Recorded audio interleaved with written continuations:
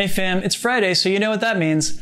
I've got a new combo for you that's going to help you take all of those tricks that you have been playing around with and figure out how to put the pieces together in order to be able to do combos and flow with them. Yeah? So, let's dive in to what that's going to look like. Drex here from DrexFactor.com, teaching you poi spinning and flow arts to benefit your body and brain during the COVID-19 quarantine.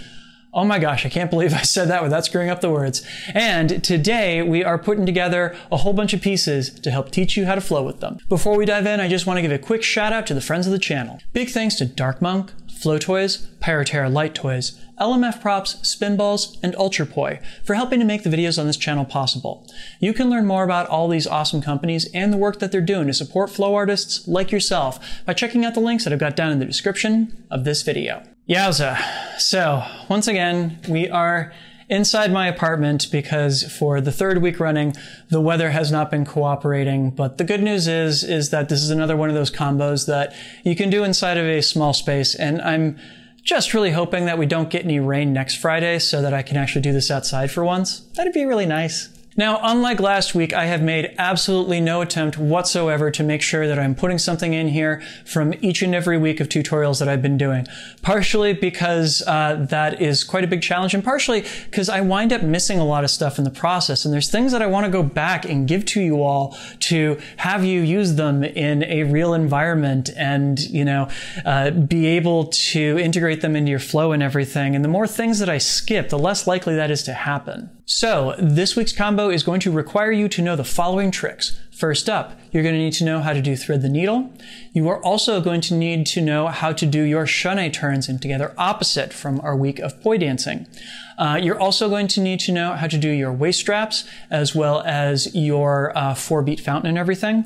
You're going to need to know how to do your stalls, both your down stalls as well as your up stalls.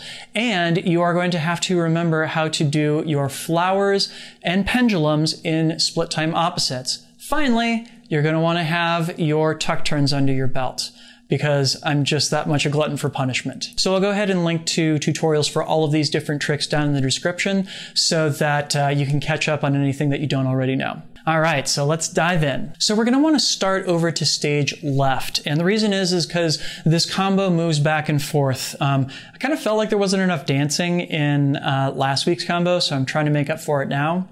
Sorry. Anyways, you're going to start this off by just doing thread the needle once, twice, and 3 times before letting those poi swing out into pendulums. And this is going to be our setup for our first bit of dance. Okay, so once we've gotten to these pendulums, we're basically going to do something that's going to be kind of like the inverse of the shunai steps that we're used to. Instead of forward step, back step, it's going to be the opposite. It is going to be back step, forward step. That is, I am stepping behind myself with my left foot and then around forwards with my right foot to get me over to stage right. What's going on with the poise? We're doing that. I'm so glad you asked. So once we get to these pendulums, we're sweeping our poi past our hips, going both ways. So it's really just together opposite pendulums going past our hips once and twice before we get over to stage right. So you got to stage right, and it was beautiful. Now we're going to switch into our waist straps. This is the same transition we played around with last week. So for those of you out there who absolutely hated having to do that transition, I am sorry, but here we are again. Basically, it comes out of this same kind of idea where we have our pendulums, and you have the option with each hand as to whether you're going to add energy to it to bring it over your shoulder, or whether you're just going to continue to let it slide down in a pendulum. Basically, as we're doing this here, you're going to add energy to your left hand and let your right hand just kind of drop. And that's going to take us into split time, same direction to get to our 3-beat weave. Now, you're going to take a waist strap that goes a full 360 degrees, but you're going to do it as a shunai step. This time around, it's going to be, you're going to step forward on the right and back on the left, going back to stage left. So after we did our pendulums, we go into our forwards 3-beat weave and we go around in a shunai with our waist strap. This means that as we're turning from our forwards weave to our reverse weave, we think forward right, back left, and that takes us around. The turn initiates as you are going over to your reverse weave Basically, you want to think that you're switching from forwards to reverse as you're stepping with your right foot, and from reverse to forwards as you're stepping back with your left foot. That will carry you over to stage left. So altogether, that looks like this. We got out of our pendulums and boom, into our forwards 3-beat weave. We take our waist strap around and we now have our weaves over to stage left. Yeah? Fabulous. Now, our next move is that we are going to take our weave and we're going to turn it into our 4-beat fountain that we all know and love so much. We're going to do this twice and then come out of it and stall both of our poi around down over to the side. Yeah? We're not over yet because we have to use that up stall that we just learned this past week. So I'm going to take my left hand, I'm going to have it swing around and do an up stall right next to my right hand. It's only my left hand doing the up stall here, and you should get that nice crisp vertical line between the two poi here with your left hand poi pointing up and your right hand poi pointing down. Now, our next move is we're going to play around with something that we have not touched in weeks. Ooh, exciting. So from here, the natural thing is to let our left hand go down and our right hand go up. If they do that, coming from the same point, hey, guess what? That takes us into split time opposites. Yes. So think that your right has to go up and your left down, and you're going to give me split time opposites flowers at first with petals off to each side. Then you're going to switch them into extensions before dropping them into pendulums. So the progression is, from that stall, we go flower, flower, flower, flower, extension, extension, pendulum, pendulum. Yeah? So we're basically going through all 3 driving styles that I taught in week 2 of my tutorials. And of course, when we get to our pendulums here, I want to cap it off by when the poi meet together over to your right-hand side, you drop them into tuck turns once and twice, and you do the stall and give the blue steel look that people have been giving me crap for on the internet for weeks now. Yes? Guess what? You don't get to escape it. Wahaha. All right, so the whole thing from the top.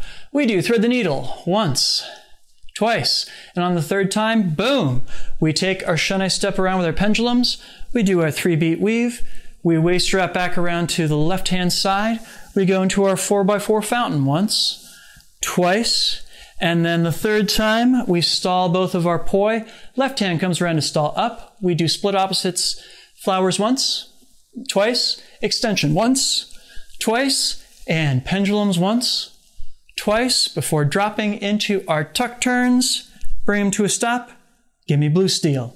All right, let's check that out in slow motion.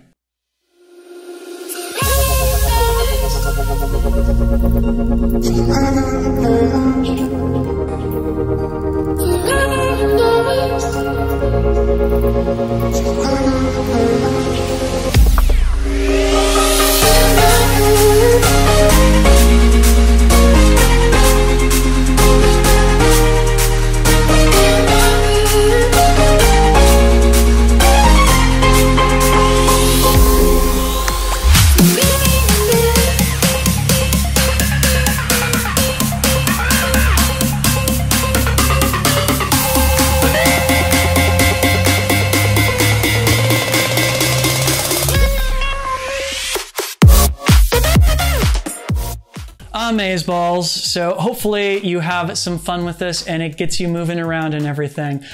Pretty please, there's nothing that makes me happier than seeing videos of other people doing the things that I am teaching out there in the world.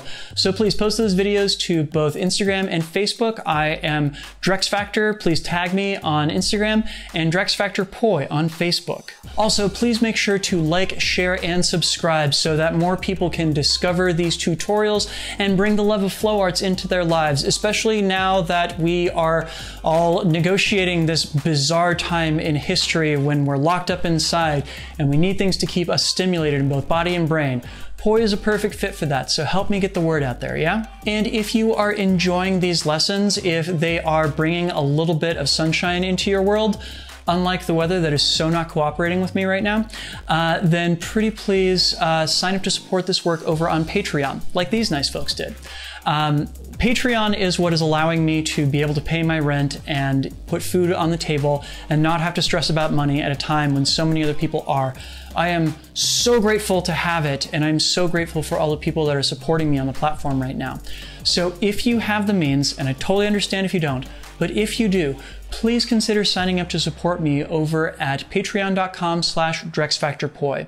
You'll get early access to all of my content, as well as a say in what topics I tackle in the future, plus which, some great behind the scenes content and some other bonuses. So go and check that out. Please and thank you. Awesome, friends. Thank you so much for watching. I hope you have a lovely weekend and that you are healthy and well and your family is as well. I will be back on Monday with more tutorials for you, so check that out.